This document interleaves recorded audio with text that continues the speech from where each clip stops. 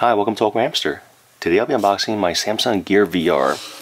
And this one I showed during my CES video, and I just never really got around to opening the box.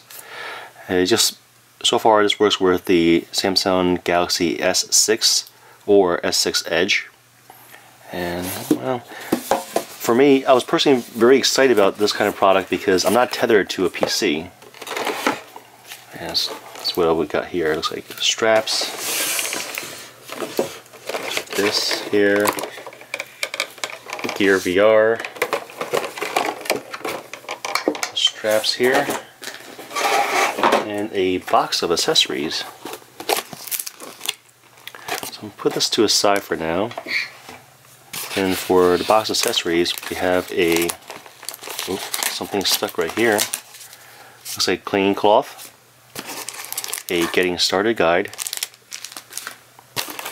and a carrying pouch, and some other foam. Oh, this looks like a head foam faceplate.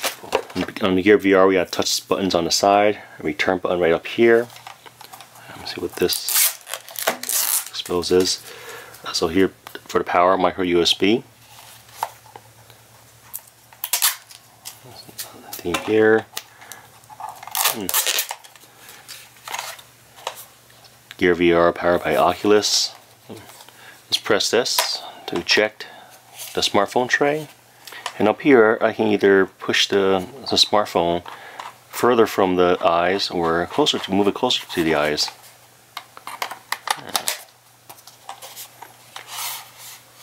Oh, there's plastic protection everywhere. And I believe these are light sensors. Personally, I think Gear VR is a step up above those other VR headsets that sells for about $30–40 on Amazon, and it's definitely a step up from the Google Cardboard. But it just can't compete with things like the Oculus Rift or the HTC Vive yet. But I like how they're it's pretty expensive too. It's like, I think this goes for about $100 or so. I'm not sure. I got this from Oculus at the Oculus event. So we got a head support on top over here, and Velcro straps on both sides, and the foam padded on the back here for user comfort. Here's that traveling bag. It doesn't have any logo on it other than this part right here that says Gear VR. You can just open this up, fit the unit in, collapse it, and there's drawstrings on both sides of it for me to close it up, tie it up. At the Oculus event, they also gave us the SteelSeries remote control for the Gear VR. And I'm pretty sure I can use it with other devices too. Powered by 2 AA batteries. And here's the remote control.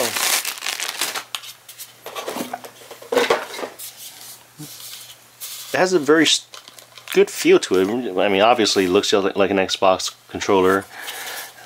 Heavier than I expected. The buttons up on top, I'm not too fond of it, but everything else, I'm okay with it. I'm not too fond of these buttons so far already because it's smaller than I expected or hoped. Take a look at the buttons on top. Looks like we have Wi-Fi connection, battery indicator, R1, R2, L1, L2. Then LED status indicator. Number of buttons here. On-off switch on the back. And the battery compartment for the 2 AA batteries. I know the Gear VR has been out for a while, but I finally got around to opening it. Well, thanks for watching this unboxing. If you guys have any questions, comments, suggestions, feel free to contact me. Thanks for watching Awkward Hamster. Bye.